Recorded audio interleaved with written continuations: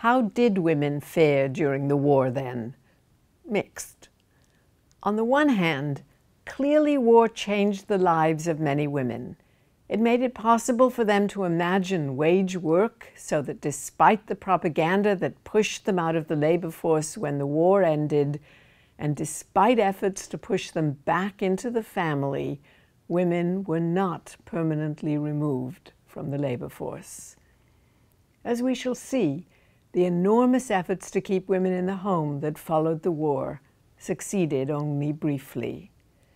Post-war men understood that masculinizing the workforce and maintaining the American standard of living complemented the female role of maintaining the home.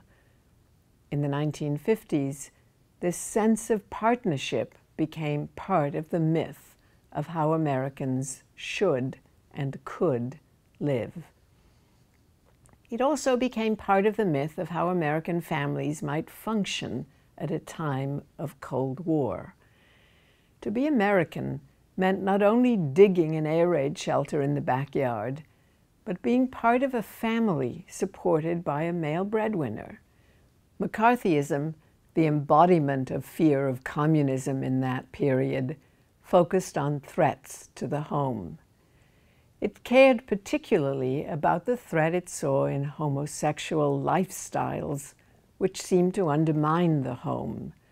It cared as well about families in which women had careers instead of just jobs that paid the bills, and about families that did not appreciate the consumption that was part of the new American standard of living.